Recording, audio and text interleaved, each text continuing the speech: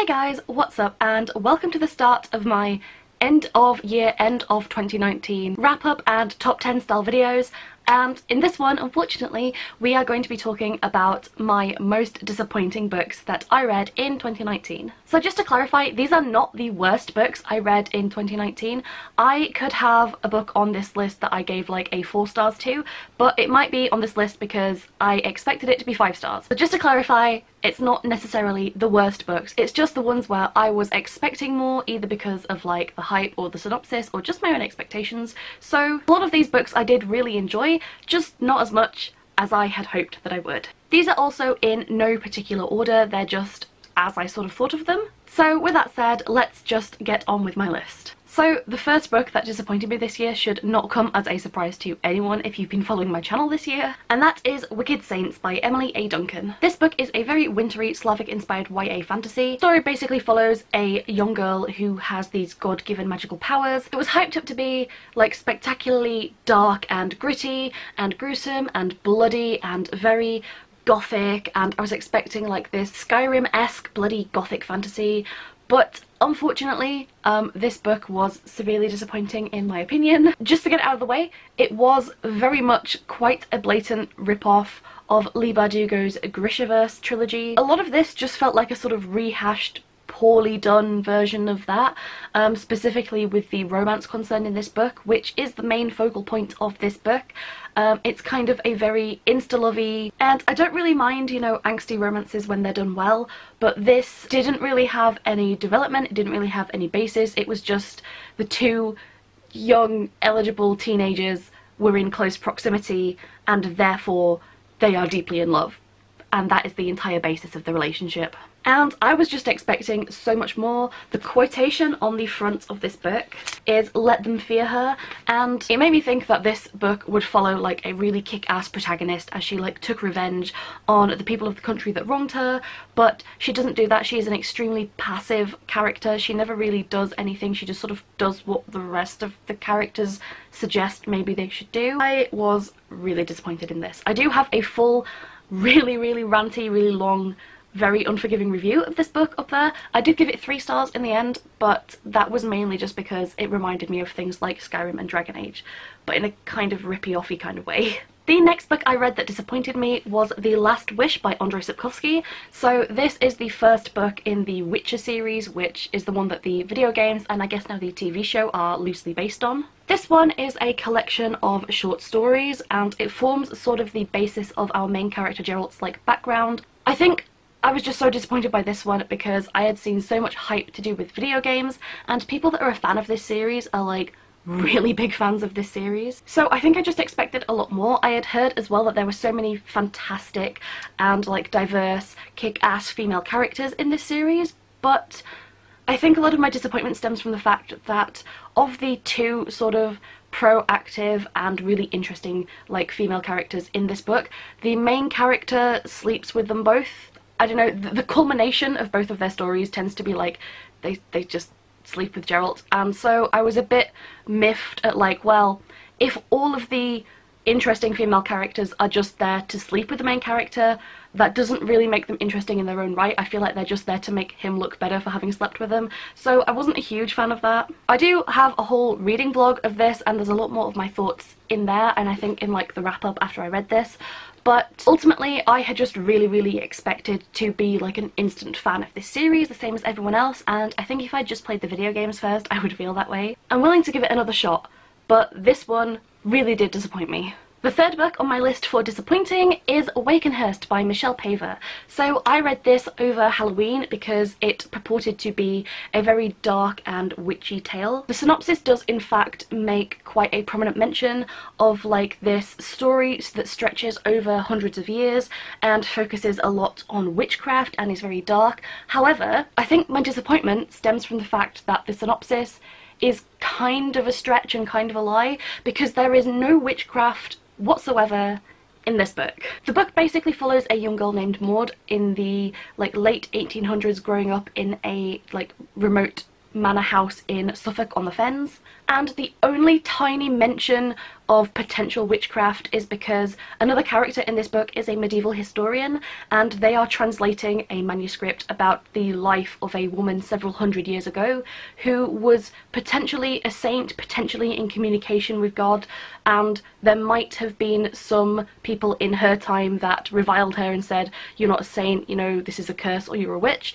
but it's all just there in translation and doesn't actually take part within the story. So there's no witchcraft, there's no like spells or curses or rituals or anything like that, and I was just really disappointed because I wanted like a dark, gothic, very witchy kind of read. I wanted something that felt witchy, you know, because it mentioned witchcraft, and all the sort of dark and thrilling gothic aspect of this is actually based entirely in theology and like guilt and divine punishment and that sort of thing. So there is no witchcraft in this story, and I think if I'd known that going in, I wouldn't have been disappointed, because I wouldn't have been expecting to get to the witchcraft. Every page I was thinking, when are we going to get to the witchcraft?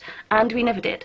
So it wasn't a bad book, it just wasn't what I wanted when I picked it up, which is unfortunate. Next on my list, the fourth book to disappoint me this year was The Infernal City by Greg Keyes. So this book is set in the universe of the Elder Scrolls, so the same as video games like Oblivion, and it takes place after Oblivion but before Skyrim, and I am such a big fan of those video games, so I love to read all the books and the lore like in the game and in that world, and so I assumed that I would just immediately love anything set in this universe. The synopsis makes it sound like we're going to be following a huge band of characters as they try and figure out like what this weird floating city is and why it has come to the realm of Tamriel, and you know, like how to stop it sort of thing. And we do technically have that, but I was picturing like a ragtag group of random people, and I assumed that they would all be together, but they're all like separate POVs, which wasn't too bad, but it kind of didn't give me that like big adventurer vibe that I thought I would get going in. The other main reason I was disappointed in this was because the entire first 150 pages of this book is like someone took a load of crack and watched something like Kitchen Nightmares, and the entire first half of this book is the demonic cooking of the souls of the living, but it's just all really weird, and so much of this book is just set in these weird kitchens. And it was just a turn that I didn't expect it to take. It was kind of interesting because these sort of like weird demonic things do happen in this realm, but a cooking-based story I was not expecting. So I did find myself disappointed. The ending did make up for it, but ultimately I think I would have just preferred a different setting. Okay, the next one kind of sucks that I have to put it on this list, but I feel like a lot of other people did feel the same way that I did when they read it, and that was King of Scars by Leigh Bardugo. So I can't say too much about this because it does fall after the events of the original Grisha trilogy and also the events of Six of Crows, so I'm not going to go into spoiler territory. However, I will say this book follows Nikolai, and so I was quite eager to get back to his character. I was just really intrigued to see what was happening and get back to this character and see how things had developed after the events of like the previous stories. I think my disappointment stems from the fact that this is a book called King of Scars. It's very much like Nikolai's story. It's called the Nikolai duology. However, Nikolai as a character seemed to take a backseat to the other two POVs in this book. I think I was just expecting more from Nikolai and more things going on specifically with him. I will also say, without spoiling anything, there is a section that gets kind of really weird towards the end, and I understand that that's just the way the story went, but I really was not a fan of that section. I didn't like the big shift that we went through, and it just wasn't my thing. It wasn't really what I wanted to get out of this book. So I feel like that all sounds really vague because I don't want to spoil it for anyone who hasn't read it. I did still give this like, I think like a 3 point something stars. I did enjoy it. I was just disappointed because after how much I had enjoyed Six of Crows, I just kept thinking that Leigh Bardugo will just improve with every other book that she writes, and so I was just really, really hyped for this, and I think the hype got to me and made me expect something that just wasn't in the final product. Okay, the next book that disappointed me this year was unfortunately The Beautiful by Renee Ahdieh. So this book was sort of hyped up to be like the resurgence of gothic vampire literature, and I was so excited to go into, even though it's a YA novel, I was still really excited to get back into like vampires because I love vampires, I'm all about vampires, and the like marketing for this book was very, very specific about this being like a vampire story and the comeback of vampires, and I think everyone was super on board for that. Without spoiling anything though, this isn't really a book about vampires. Vampires do exist, however, it's not a major sort of part of this exact storyline without really spoiling anything. The main story is about a girl who has fled Paris to come to New Orleans, and she's trying to solve like this string of grisly murders, and it's kind of more of like a mystery sort of YA romance thriller sort of thing, which I didn't really mind, and I do really like the historical setting of this book. However, I just wanted more vampires, more explicit vampires, and just more really gothic vampire content in general. And I think that is the fault of the marketing, because the book itself and the synopsis does not make itself out to be a vampire book. Like, it gives that vibe, but I think if you had gone into this not expecting a vampire novel and just expected like a historical YA thrillery romance kind of thing, then you would get exactly what you were looking for, with the added bonus of like some very mild occasional vampire content. But if you went into this expecting full-blown vampires like I did, I feel like you would be disappointed, as I was. Oh, okay, this next one, believe me, it hurts. It hurts to be on this list. It is Dark Dawn by Jay Kristoff.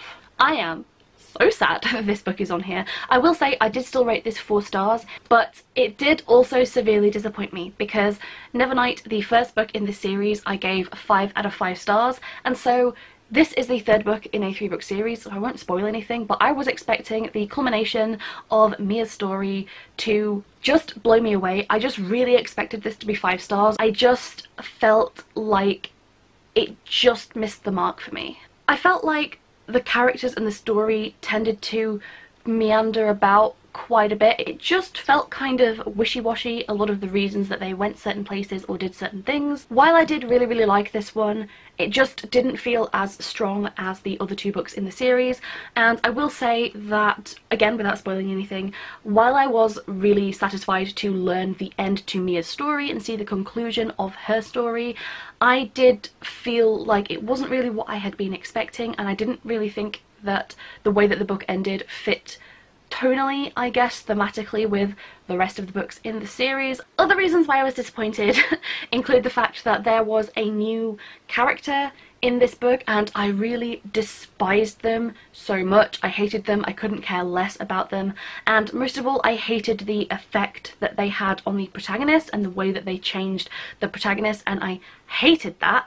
And one of my favourite characters in this series that I was super excited to get back to is, for one reason or another, absent for most of the novel.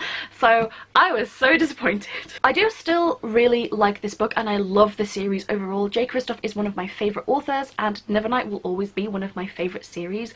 I just feel like this wasn't the ending the series deserved. I just feel like it could have been so much better.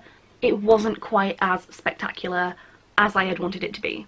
And I'm very sad to say that, so yeah. Really sad that this has to be on this list. Book number 8 on my list of disappointing books is unfortunately Wayward Son by Rainbow Rowell. This is the sequel to Carry On, which is sort of like a Harry Potter-esque story. You have a chosen one who goes to a magical school and, much like Harry Potter, solves like magical mysteries and issues and that sort of thing. I won't spoil the events of the first book or any spoilers from this book, but this one is set up as a like cross-country road trip across America with the 3 friends from the first novel.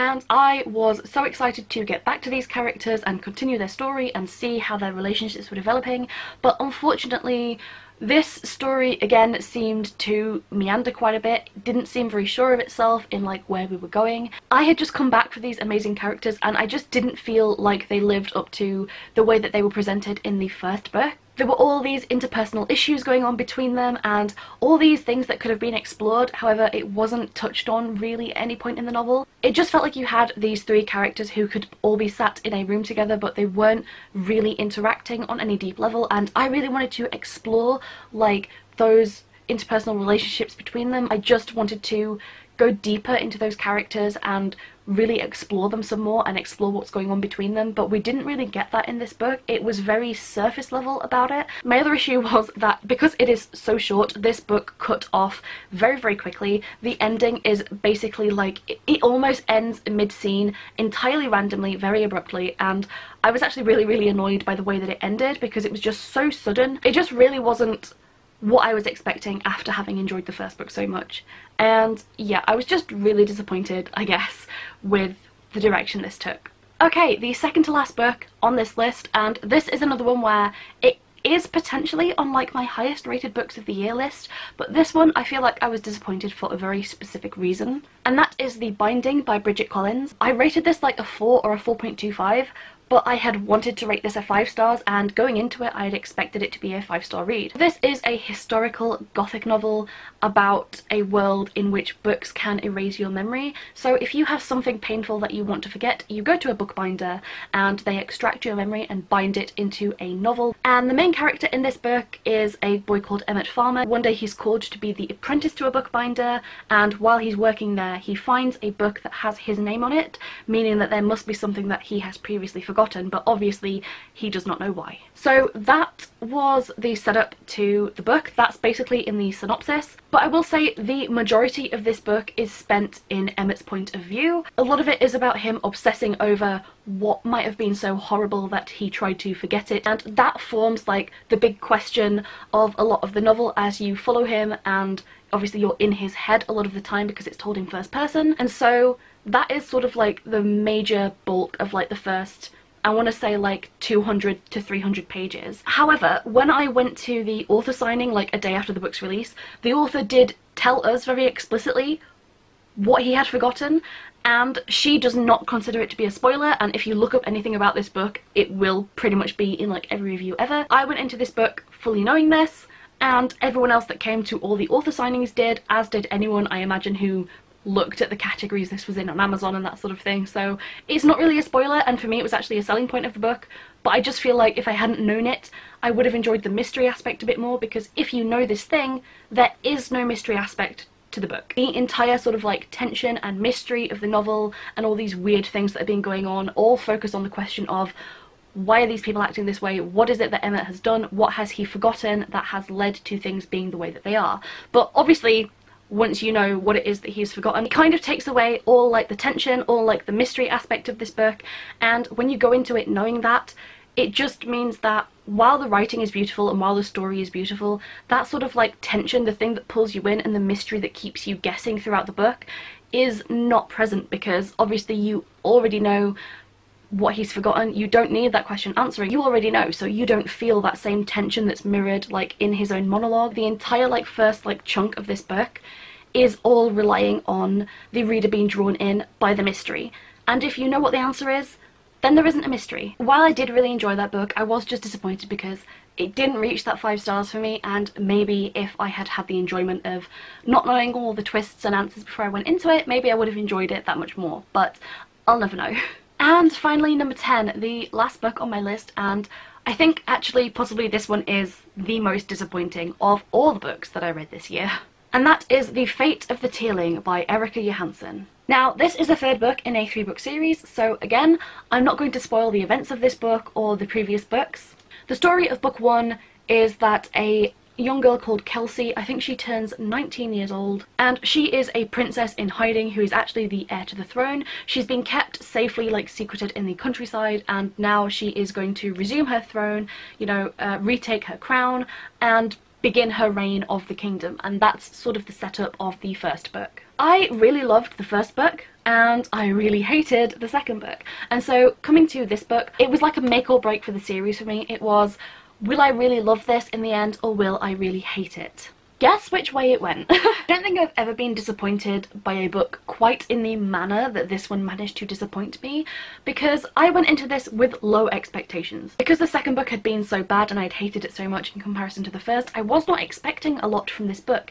However, we spent a lot of time developing the villain and the villain's motives and backstory in this book, and I will say I really loved the villain in this book because of how much I genuinely hated the villain in this book. I hated them so much, but in a way that like you're supposed to hate a villain. I was really satisfied with the way that the villain had been built up and what this would mean for like the end game of the story. And so I got to like the halfway point in this book and I was really starting to think, oh my god, this book might be as good as the first one. Oh, and then the end.